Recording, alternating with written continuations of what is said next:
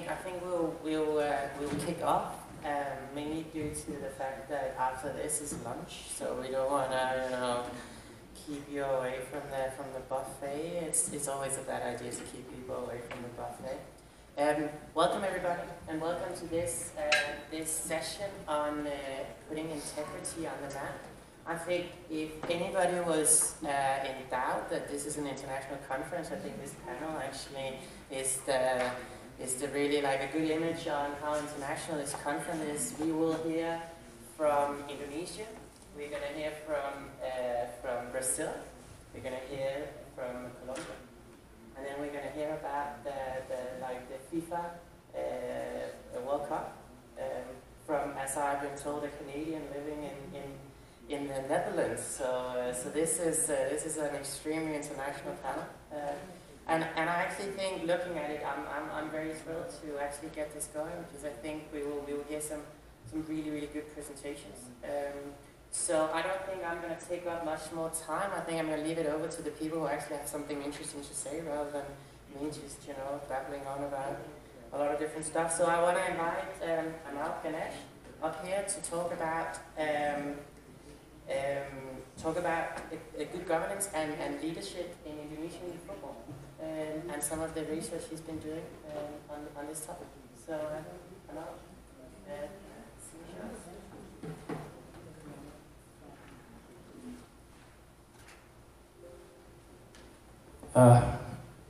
good afternoon. Thank you for being here. Thank you for playing the game, for inviting us. So I'm gonna talk about a qualitative study. Can we describe ideal leaders for football association? Do good leaders matter or impactful for a sport organization? So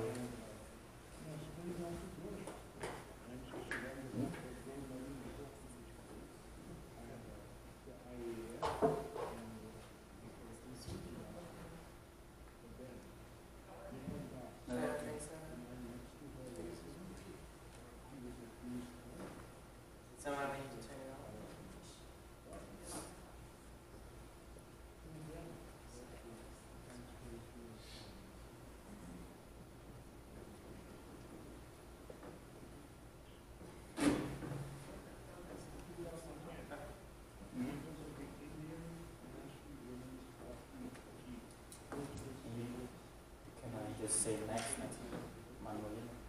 Yeah, I think I will just see it. So yeah, it's going to be a slide today.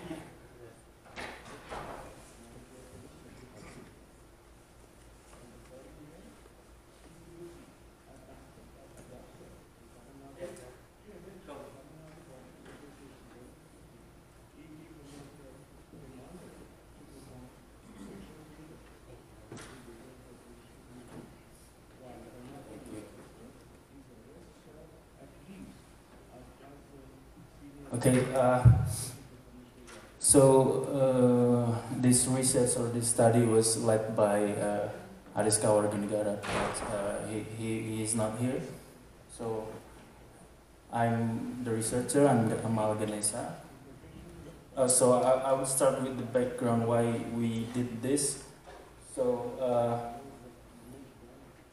there have been a cycle of crises happening in Indonesian football in the last 10 years.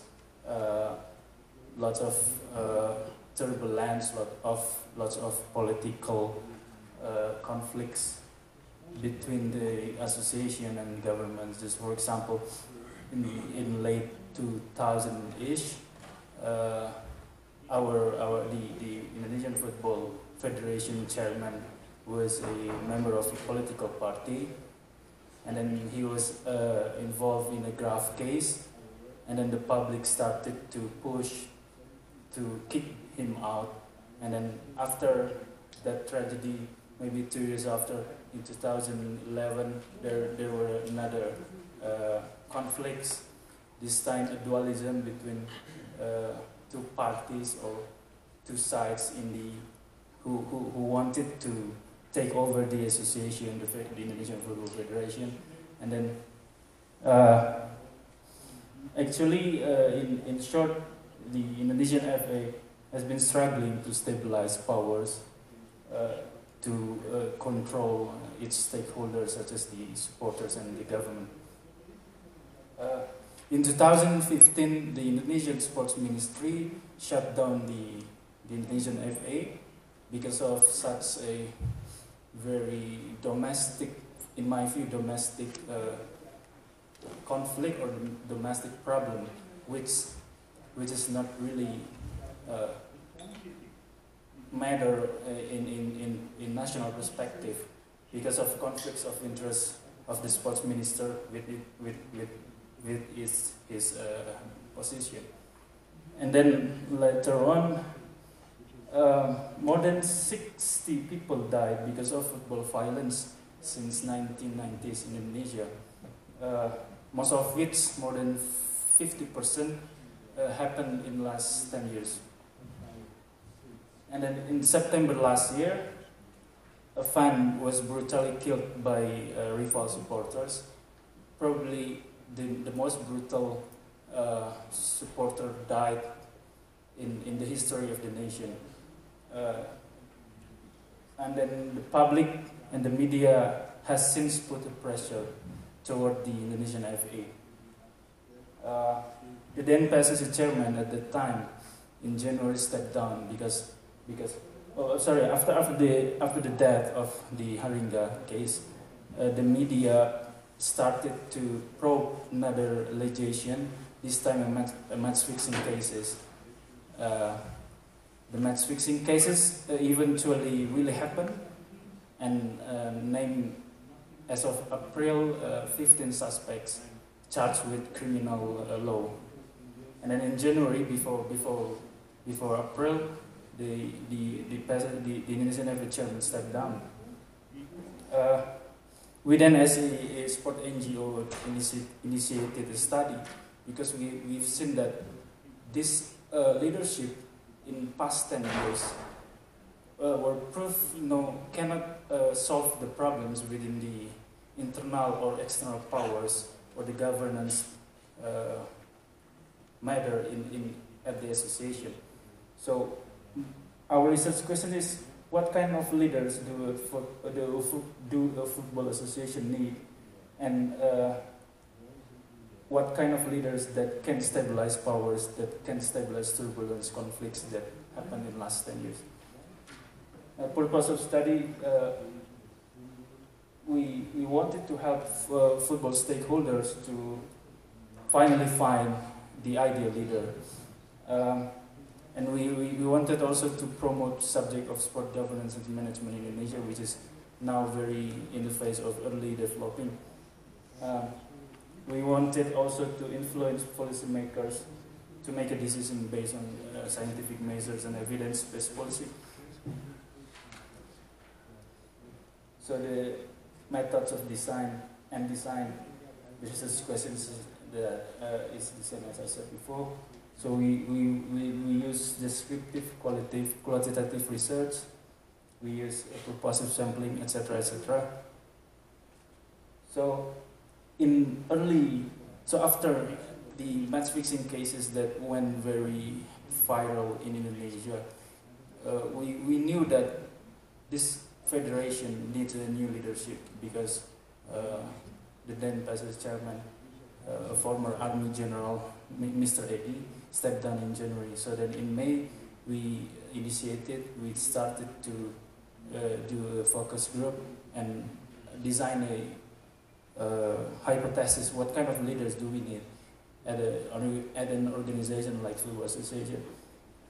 And then in May and June, we sent a qualitative survey to more than 50 sport governance experts across the world. 20 responded to the survey, and in mid-July, we released the outcome of the study through a press conference which gathered around 24 journalists. And the hypothesis is like that. The ideal leader of an organization like Football Association should be independent, should be having a proven track record of integrity, successful in career, very senior, not affiliated with politics, and secured or rich financially. And then the result is all of those attributes were proved by the respondents, unless the rich attributes. So it means that to become a chairman or leader of organization like Football Association, you don't need to be rich first. So it is excluded from our research.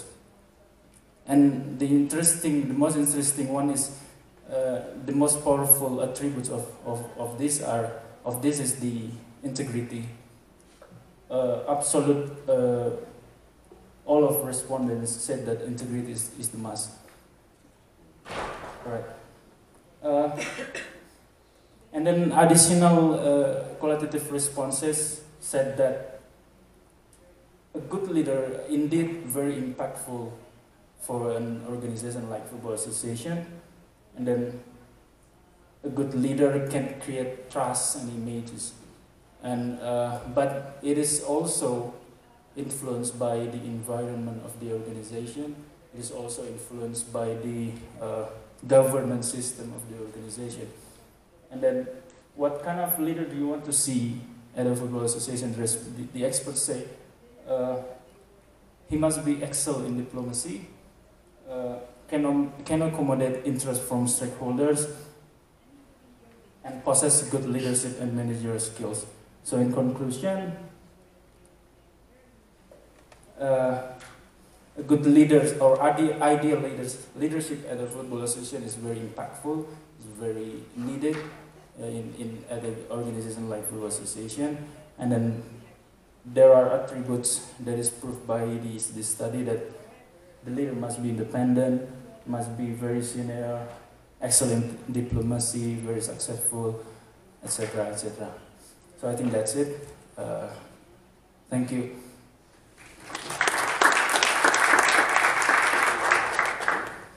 Thank you very much, Amal. Very interesting presentation.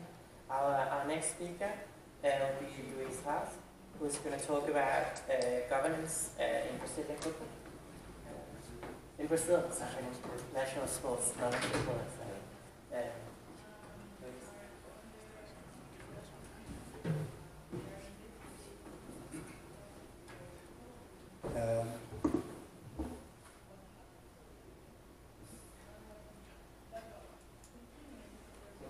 Hello.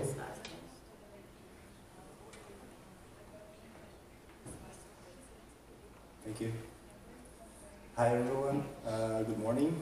My name is Luiz Haas, I'm from Brazil, but now I'm living in Portugal, in Lisbon, working on my PhD in University of Lisbon, and this is the second time I'm here in the Play the Game conference representing a Brazilian non-profit organization at Sou do Esporte. That means in English, I'm from sports. And I've been working the last 5 years together with Luiz here, presented, as a sport governance consultant in the project that I will present called Sou do Esporte Sport Governance Award.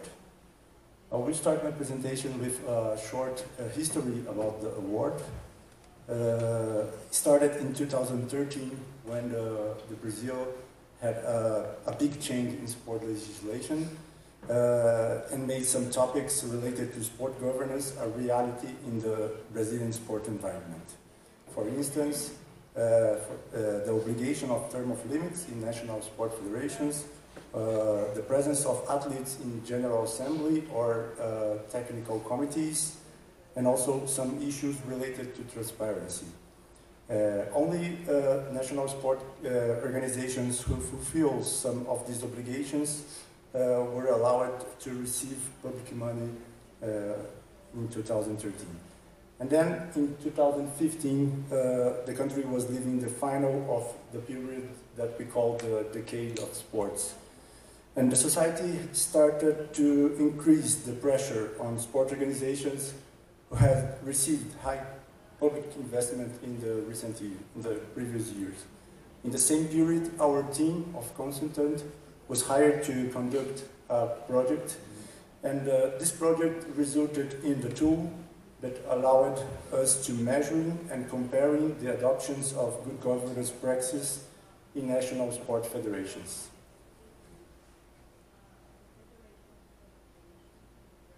And then the combination of this result of the project and the external pressure, we decided to create an award with the objective was to reward the national federations that had the best results in our evaluation. The question in our mind at that period was how the tool could help the national sport organizations to improve the adoption of good governance practice in the daily basis. Well, we had negative critical comments of the national leaders after the first award. They come to us and said, "Who are you to measure us? What kind of measuring are you doing? Why you are doing this?" Some of them pressure us lawsuits for our organization, but we decided that this was a good opportunity to shed some light in this issue. And well, in 2016 we had the Rio 2016 Olympic and Paralympic game, and officially ended the period of mega events in our country. And as I usually say, after a big party, there is also a big hangover.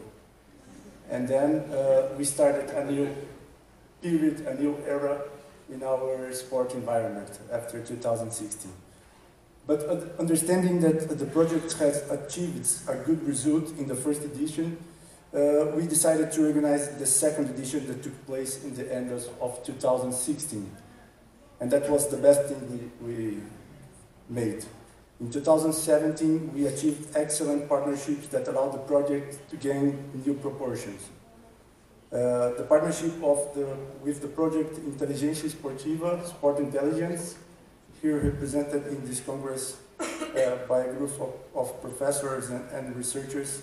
And also we received the invitation by Play the Game to be part of the first National Sport Governance Observer project, and brought a new dimension and more technical knowledge for the project. In 2017, so we decided to organize the third edition of Soul Sport Governance Award. In the beginning of 2018, new changes made the sport legislation stricter in terms of good governance, and Soul Sport Governance Award happened again in the end of the year. And now we are again working to the Sport Governance Award in 2019. And what I will show now is some data that we collected in the last 4 years, and to share with you some information. It's important to say to highlight two premises that encourage us to hold the award in the last 4 years. We believe that just as in sports, the way to encourage and motivate participants is not to punishing the last, but rewarding the best. We never show the results under the 5th position. We only publicize the results of the top 5 organizations. The organizations that are under the 6th place and others, we just have private meetings to show the results and to show them how that can be better. This competitive environment will motivate the NSO leaders and managers to seek better results, and consequently they will adopt good governance practice without feeling obligated to do so. This competitive environment motivates people and ends up helping the incorporation of best practices in sport organization. So I will now explain the instrument and how it was developed and how the data were collected. In 2015, our initial references were the documents presented in the slide. We used international guides and documents mixed with national documents and guides, and also all the Brazilian legislation. the objective was to develop a tool completed for the Brazilian environment. And the final version of this instrument contains five dimensions. The first one, transparency. That is a very important dimension for us because as we will see in the methodology, we evaluate only documents that are public. The democracy and equity dimensions were evaluated also. And the accountability, it's another dimension. Institutional integrity, and the last but not least, the modernization, that we looked at organizational structure of the national federations. So the instrument has undergone change in the last 4 years as a result of the changing legislation and the new technical knowledge that we learned during the project. Started with 106 items, and now we have 156 items. The data were collected only on online documents in the website of national federations and another official websites. And these yes or no indicators, only yes or no. And the index is calculated by the items value multiplied for the number of items in each dimension, and after that divided for the total of number of items. Well, this is the result of the last 4 years. So here we have the first year: rugby, table tennis, volleyball, athletics, and shooting. The second year is rugby, handball, volleyball, table tennis, and athletics. The 2017 rugby, athletics, table tennis, volleyball, and sailing. And for the first time in 2018, we have a change in situation because of this competitive environment motivate other organizations to create best practices. And now rugby, that was the best during the last 3 years and have almost the same index, is now on the 5th position, and the other 3 organizations are with, for the first time, they passed the line of the 7 points on the index. So this shows us how the competitive ambient are motivating the organizations to get a better result. So,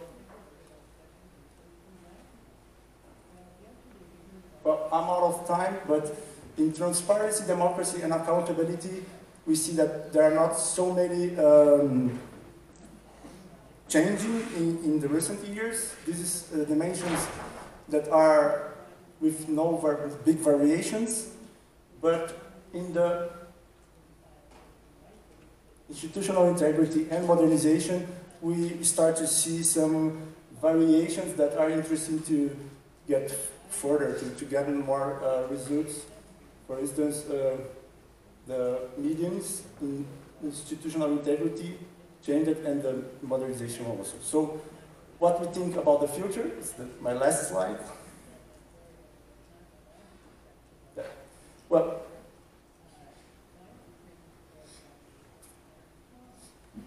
for the theoretical standpoint, we think that we should work to enhance the data analysis with inferential techniques and start to compare specific indicators among the NSO.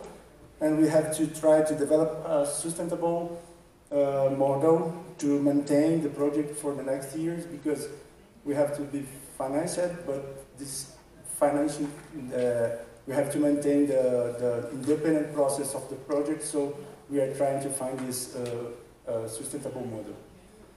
Sorry about the time, and thank you for your attention.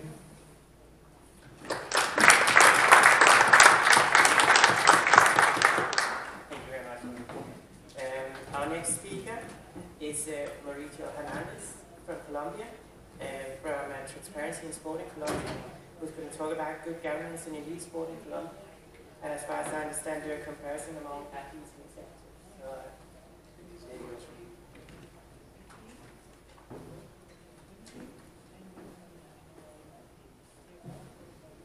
Good morning everyone. I am Mauricio. I will use this conference to share my story. This story started in 2009 when I met gents in Colombia. I set a goal, the goal to attend to this conference. 10 years later, I am making real this dream. First of all, I want to say thank you to the Play the Game conference, and especially to gents and Mikkel. Please say thank you, really thank you for this chance. And second one, I am honored to be here and having a high qualified audience like you. I want to say a special mention to Roland, the director of I Trust Sport. We are trying to build a network, so please do not go away at the end of this event. So let's talk about a little bit about this story. This lecture is based on a thesis I did in South Korea in the last 2 years. So when I came, I will say my thoughts about how close or how far are we in Colombia of having a policy of good governance. So I founded Transparency in Sport as a bridge between the good intentions of governments and private sport organization. In theory, both do want to have good governance, but both we have a lot of problems of implementation, which is the magical word here. So let's talk about a little bit about how this dream started. I lived in Seoul for 18 months thanks to the DTM Master Program, which is a program founded by KSPO, which is a private organization. I will tell you later about the business model, but in overall, this was a life-change experience. As you can see, we are 24 students from 24 different countries, and the guy in the middle is Professor Kang. He created this master 7 years ago with the goal of foster a new generation of sports managers from countries where the sport is not well developed. So my thesis was about the basic universal principles of good governance of the IOC. What I wanted to do was to compare the knowledge and the perception of the executive board members and athletes. Let's talk about a little bit about the context of sport in Colombia. Right now, in my country, football professional soccer players are doing a strike because they are requesting, between others, share revenues, social security, a new calendar. Second one, there are allegations of match fixing and result of ticketing. People in the National Federation, they are saying that the Asian mafia is trying to infiltrate our system, and they can say that we have our own.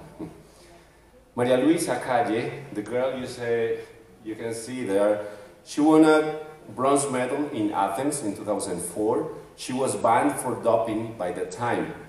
She lost her medal, but the NOC and government they appealed under the CAS, and after 1 year, she got her medal go back, and she recovered the medal and her honor. But 11 years after, she had the same problem again, but with one difference. No medal were involved in the deal. So she was completely dismissed by the system. We have a system which only support athletes when they are winning, or they are giving a high performance and result. We don't have white elephants. In some cases, we just have unfinished venues. So the context is quite problematic. And also, when I asked my professors in the Seoul National University, I asked to all of them, how is the status of studies who take in account the voice of athletes? And some of their replies were like this. In overall, the voice of the athletes is not well taken into account, unfortunately.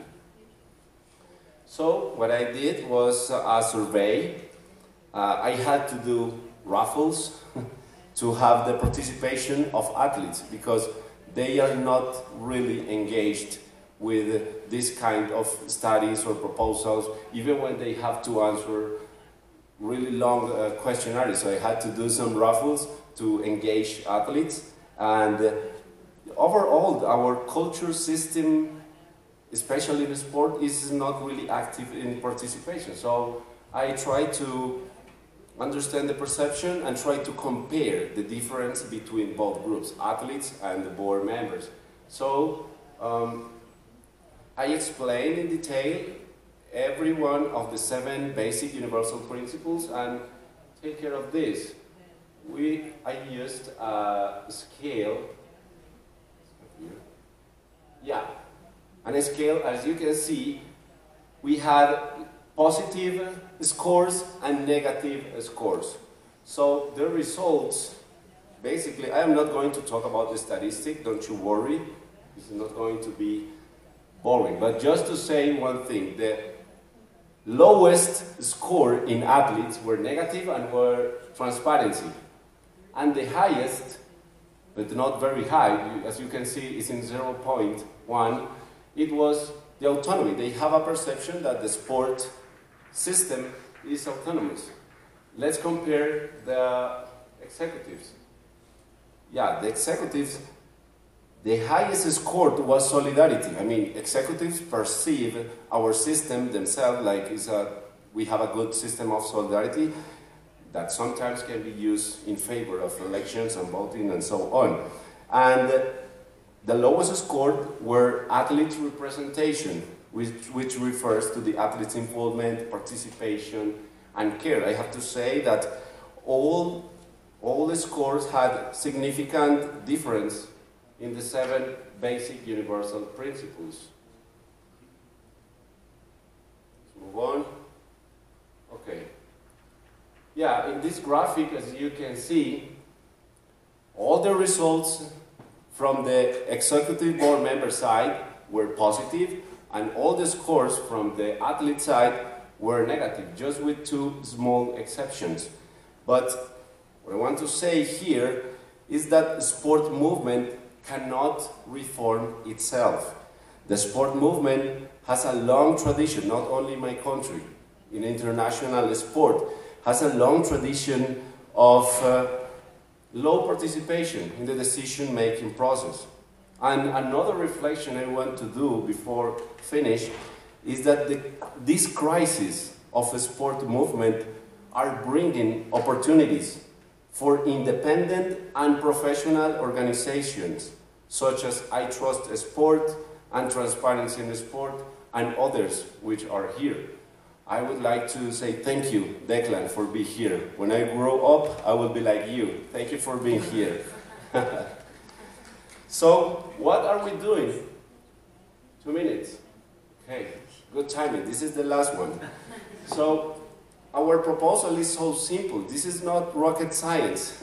What we propose is to increase education through an online platform. This online platform is already, it's working. Unfortunately, it's in Spanish because it's for my country and for Latin American country, but this is one of the points. The second one is to increase athletes' involvement and to invite the assessment of other stakeholders in the assessment of governance, because at the end of the day, governance is just a picture of what rules are in place.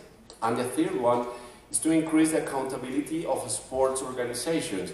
How to do that? The best way to do that is with the participation of civil society in the following up of the governance. Governance is not a picture of one day. It's about the culture. And the only one who can do following this, in my point of view, is the civil society engagement. So thank you very much. Please do not go away. I will say again that we want to create a network, a supporting network with the leadership of Roland Jack from I Trust and Gunther. Thank you very much.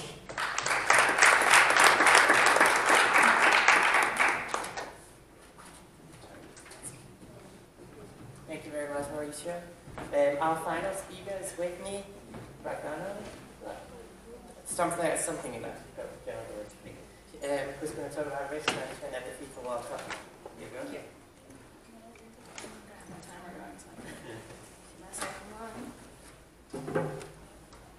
Okay.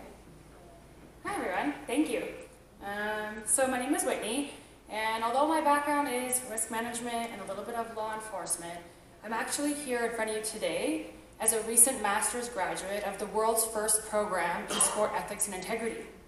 So that's a sign that the industry is changing. After 6 universities in 6 nations, 21 students from 17 countries defended our research at the IOA. Now, I'm not here to promote my master's program, but there is a reason why I want to open with this mentioning. The field of sport integrity is evolving, it's growing, and we have momentum.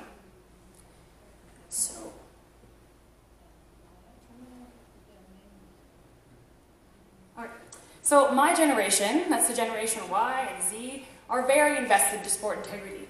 We also make up some key stakeholders. We make up the athletes, your current athletes, and the newly retired. We also make up your current and prospective supporters. This generation has more spending power and longer spending power than any generation before us. So earning our loyalty will get you a long way. There has been some progress in governance structures over the last few years to include more input from athletes and supporter stakeholders. But these group of athletes and these group of supporters are also taking initiatives into their own hands by naming and shaming, by banding together, and by taking a knee. This year, 7 retired Olympic athletes will enter into this same program, hoping to speed up resolving some of the integrity issues they face in their careers that are taking too long to change. So, keeping fans and the subsequent corporate investment requires a good reputation. PricewaterhouseCoopers put this study out a few weeks ago, and it shows the top threats to revenues in the sport industry: decreasing fan loyalty, lack of trust in sport governing bodies, and integrity top the list. So the numbers don't lie. A huge chunk of your stakeholders have spoken, and they're paying attention, and they want to know and see: are you active when it comes to integrity? Are you pursuing integrity for its own sake, or simply for a means of profit, or not at all? So, when it comes to dealing with integrity, specifically match fixing in North America, the problem is not that we don't know what to do. We know what to do. The problem is that these things have to be implemented, and they have to be seen to be implemented. For my research, I looked at the United Hosts, Canada, USA, Mexico, and I applied standardized international risk management framework. I wanted to do a risk assessment to show all the functional areas that they're in danger by not addressing this risk. In the bid book, United Hosts labeled themselves as low risk for corruption. So I wanted to look at, well, what are they doing right now in terms of integrity independently, and what are they planning to do together? Well, this resulted in a 90-page report on why we need better risk management in sport and what we have to do leading up to 2026, but I have 5 minutes. So I decided to focus on just one simple, extremely simple risk indicator that everybody can do better on right now. So I'm going to speak to you today about alignment. Many organizations do not align with their promise to uphold and promote and protect integrity. And with these continuous corruption scandals, more and more athlete and supporter stakeholders are demanding transparency that steps have been implemented to tackle integrity issues. Okay, so this is a particular goal that frequents pretty much every sport organization's values, vision, and mission. In 2026, we have the world's biggest event coming to North America, and if you examine the 400-page bid book, the governance material, minus Mexico because they don't have any, their websites, this is over 1,000 pages of strategic planning. And there are no transparent plans, processes, or programs to address sport corruption, no explicit acknowledgement about match fixing, no current actions are available. These things are all synonymous for planning the achievement of this particular objective. So how are you low risk? So good governance and risk management, they go hand in hand, and it's already used in pretty much every other major industry. And thanks to work done by the IOC, the UNODC, the CAC, and Australia, it's slowly being introduced into good governance repertoire. Risk management helps us better identify our risks by looking at things such as our goals against our existing procedures and action plans. So goals versus action plans. It might sound so obvious, but if we look at things as simple as an organization's mission and vision and objectives, you'd be surprised how many organizations do not publish this information. If your goal is to protect and to promote integrity, what are you doing to get there? Are your actions aligned to your purpose? These are simple fundamentals, that is, sharing your vision and mission, and they're so often overlooked, but these ought to be the foundational guidelines for your organization. So, we already know the current threats when it comes to not dealing with match fixing. And when it comes to soccer in North America, some experts, like Declan Hill, have been advising leaders since before 2008 to make changes, and that was over 10 years ago. So, how can we move forward when decision makers already know the risks, they know the threats, and they apparently have the solutions? Well, after speaking with numerous sport organizations and leaders over the last couple of years, and having this risk lens, I noticed a trend. Sport organizations typically look at risk to avoid the consequence. We need to better demonstrate the opportunities. Risk aversion has so much more potential than just ticking boxes. So, risk doesn't mean loss, and risk doesn't mean consequence. Risk means uncertainty. And right now, a big uncertainty is, how is North America dealing with sport corruption? So what can they gain from addressing match fixing or integrity threats?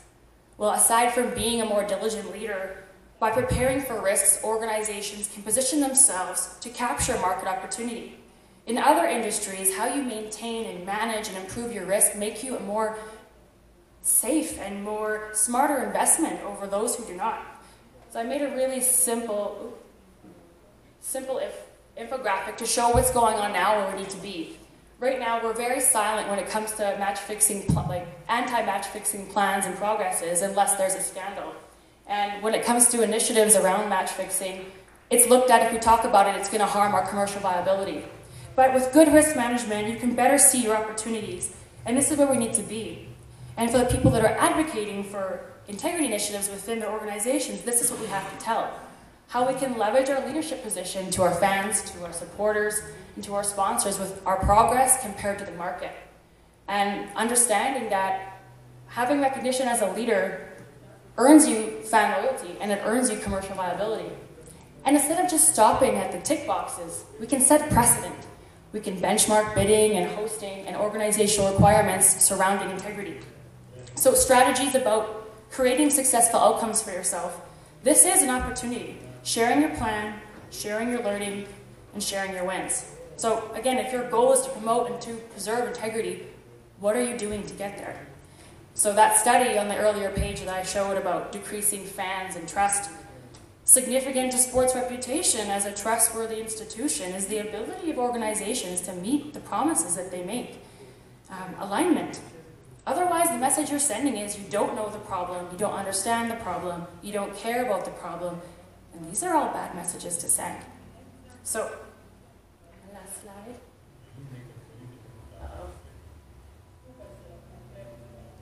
So we have 3 great nations who have an opportunity to set an integrity precedent for future mega event hosts. They can make integrity initiatives as necessary as legacy, sustainability, environment. The biggest source of catastrophe for United Hosts will be shortcomings around strategy if they do not better align with their promise to uphold, promote, and protect integrity. It has to be implemented, and it has to be seen to be implemented. This generation, we want to see it. The United Hosts can't control betting legislation, nor law around sport corruption in the 3 nations, and I don't have to tell anyone in this room that these are the 2 biggest pillars in the fight against match fixing. But when it comes to the single largest threat to sport, many changes, starting with alignment, can be made today. There are 6 years to go. The world is watching. Thank you.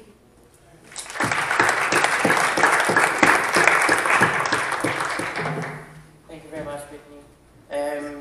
Despite my time management, we still have time for questions. So if anybody out there, is anybody having the first question? I think this gentleman there. Yes, question for Amal. I think there will be a microphone. Thank you. A question for Amal on your study. Proven track record of integrity. I'm curious as to how you may have qualified that term and what traits that characteristic may have identified.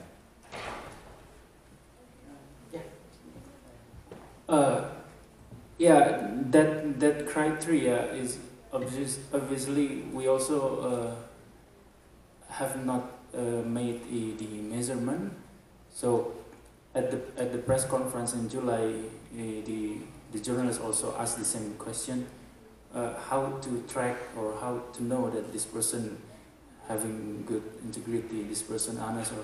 So I end up with an answer that maybe we can try to find a national figure that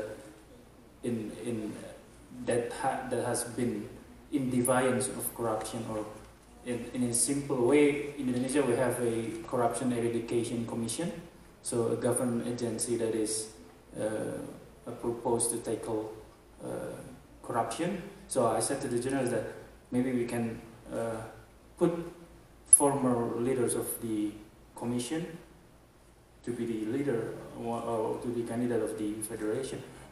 But also, I think it is a good discourses or a good thing that maybe we have to start to measure whether this person. But then from the commission, the commission is actually the most trusted government agency in Indonesia. So we call it KPK. So one of the reasons is because one of the experts of the study said that it's not really necessary that leader of a federation understand the sport.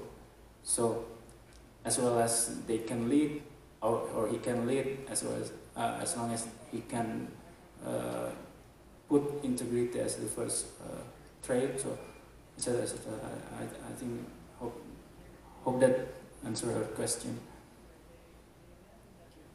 Any other question? Ronan? So thank you all for the very interesting presentations.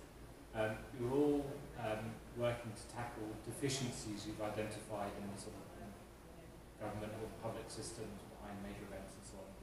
Do you think, for any of you, do you think the way forward is trying to work with governments and public authorities, or is it at the moment necessary to kind of work from outside, as you've been doing so far?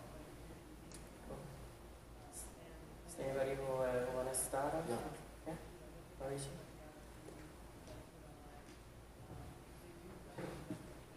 Hello? Yes. Yeah, it is a tricky question because usually the money is coming from government, and the government is really interested in do propaganda through National Federation and National Olympic Committee. We are trying to follow a different road, which is like from maybe 3 different kind of sources.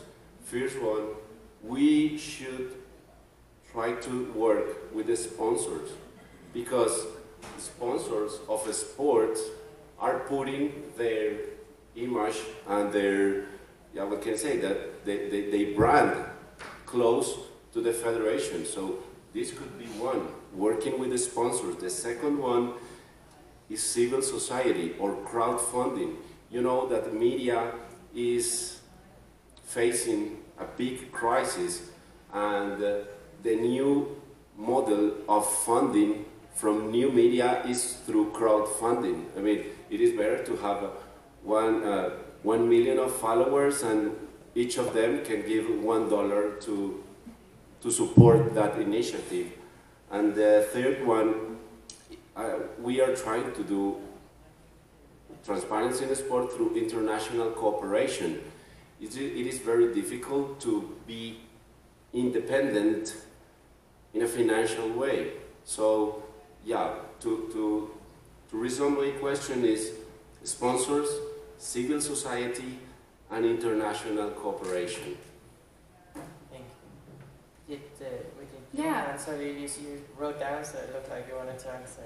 Yeah, I mean, in looking at the situation in Canada and US and Mexico, I definitely think there needs to be more government support, because when it comes to match fixing, as we know, having adequate legislation to tackle corruption and having the appropriate betting legislation needs to be there. So yeah, we do need that support in all three of our countries. And yeah, the US made a small step over the last couple of years with their betting, but I mean, like, we have a long way to go. So until we have that support, I mean, we're not really going to be able to effectively move forward with this particular threat. And I mean, yeah, they should be very interested, because these are Canadians, these are Americans, these are Mexicans, these are international people who are the victims and suffering potentially, you know, systematic injuries and harm to their livelihood.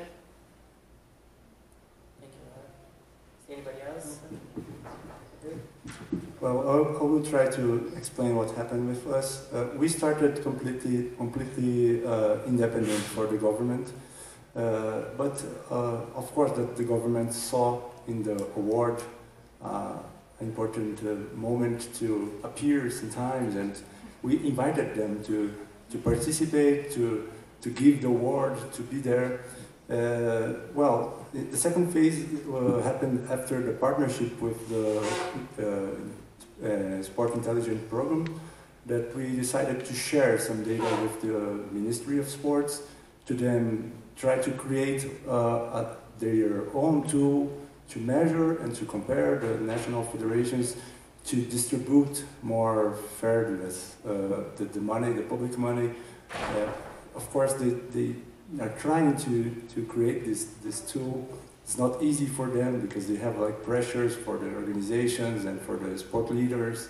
But we are trying to not be dependent of them, but to work together with them. So that is what is happening now. We are not have a completely situation of partnership, but we are working together. We have to say also that the academy, universities, has a critical role, but at the end of the day, it depends on the integrity of the scholars, because a lot of the scholars are also very concerned about making the contract, not doing well their job. So, yeah, at the end of the day, everything depends on people, you know. Yeah, it was great. Any other questions? If not, then I have a question for you, Luiz, because I think what you've done, I think is really great, and I think the thing that's really good with what you've done is that it's a very positive approach that you're taking to governance. You're not trying to shame anybody, but what you're trying to do is actually celebrating achievements, and I think that's really good what you've done. And then I'm very surprised to hear that the organized sports sector actually received this with threats of lawsuits. Can you just talk a little bit about what was their background? Why did they threaten you, and what was their reasons to threaten you? Because I think what you've done is the exact right way. It's trying to celebrate people who do well. Yeah. Well, I think that was the normal first reaction for some of them, that they never heard some issues related to governance, and they started to see this movement as something that threat them in their situation. But it was only in the first edition. In the second edition, they start to call us and to say, "Can we schedule a meeting to you explain us what is going on? What points can I do better? What kind of actions I have to do to get better results?" And now, this edition, we start to receive emails and phone calls saying, "Look our website now, we have all the documents there. They are sending weekly emails for us. Now it's the minute of the last board meeting now. Sometimes it's, it's just, okay, thank you, okay, thank you." They are trying to show us that they are making progress, and they're trying to show us not to lose what they are putting on the website, like any kind of documents.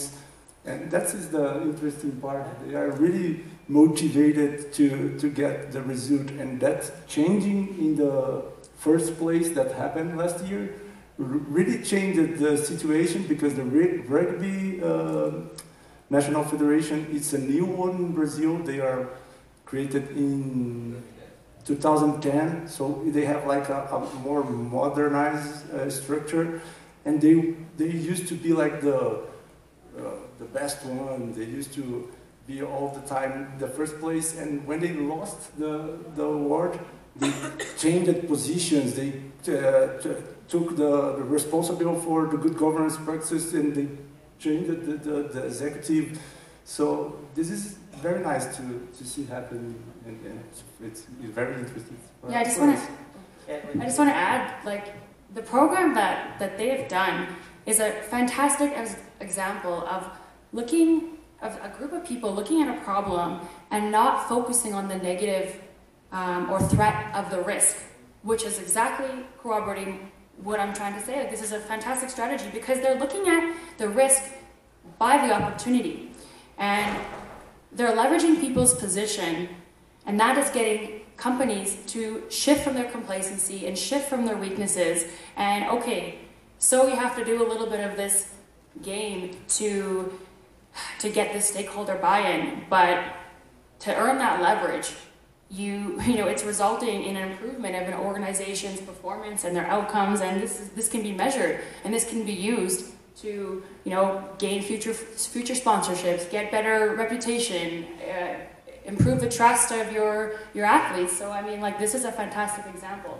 Just another quick example. We had a meeting in the Handball Federation. They were world champion in 2013 or 14, and we was in the president meeting room, and there was the world champion trophy and the sport governance trophy, one by side, just to show to the stakeholders during the meeting that they are world champion, and they are the good governance practice award also. So of course they had problems before that. After that they had a lot of problems, the corruption cases, but we try to say we are not giving the award to the person, to the president. We are giving the award to the organization, because sometimes they use it to show that they are good persons, and that's not our objective. I think just the last question before lunch. I think Mark, did you have a question? Well, that last point maybe addresses my question, so I'm not sure if it's relevant now, but you tell me. So the point about the rugby example, one could easily say, well, they've got nothing to lose. They've got their reputation. But when we look at FIFA or the IAAF, these people have billions to protect. So I'm just going to wonder a question out loud. I can't imagine that FIFA haven't done their risk analysis with all the team at their availability. But they may not want to make that transparent, because it will make ready to the observing public the problem. So how do you think these very large and wealthy organisations should balance reputational protection, keeping sponsors on side, keeping the viewing public figures high, along with the value of transparency? Because it's not either or, it's how you balance these things. Any thoughts? Yeah. I think the harm to commercial viability is a huge issue when it comes to a lot of integrity stuff, specifically match fixing. But I really also think that's kind of an archaic way of looking at it, because we know the threats and we know the issues, and nothing's moving forward. I think that you can be transparent in ways that are proactive instead of reactive. So instead of relying on our codes of conduct, we can say, hey, we've launched this education program, we're training people, so, you know, we're building external relationships, we've got this sponsor investment because of our integrity work. You know, by setting and achieving good governance benchmarking and advertising, I think a lot of cases, work's being done and it's not being shared. And why are we not sharing the good stuff? Because that influences and it creates competition amongst the organizations, and as it's been said by Luiz here, that competition is getting the ball rolling, and I think that's that's the direction we need to go. Someone has to start and set the precedent, and then everyone else will follow. Yeah. Anybody else have a comment? I just want to say that for small organizations and low resources, it is really nice to be driven by positive positive inputs like this exercise. But I think that largest organizations such as FIFA and UEFA, they are scandal driven. So if they see like the FBI is behind, or the OECD or the United Nations, probably they are going to open a door. Otherwise, they are just going to cheat us. I would like to add, I will give an example in the last match fixing cases in Indonesian soccer. In theory, when, like in Italy, when the calcio will happen, the attendance record will go down, and maybe commercial viability will be affected. But in Indonesia, where the people are currently developing, our human development index is very low. It's very, interesting that when the last season, where the match fixing cases named 15 suspects with criminal charge, and then the opening of the new season is still attended by lots of supporters. So they don't really care about the match fixing. And also with the sponsors still there. The leagues still got a new sponsor, maybe even bigger. If you ever heard about Shopee with Cristiano Ronaldo. So I think the correlation or relationship between transparency and risk of losing commercial income, losing attendance record, it's sometimes not relevant in some countries, like maybe in different countries. So further research, I think, is needed. So yeah, I just want to say that thing. Thank you very much. I think we're gonna close it down now before people get too hungry and people start complaining that I'm keeping them from lunch. But before you guys go to lunch, please join me in thanking this amazing panel.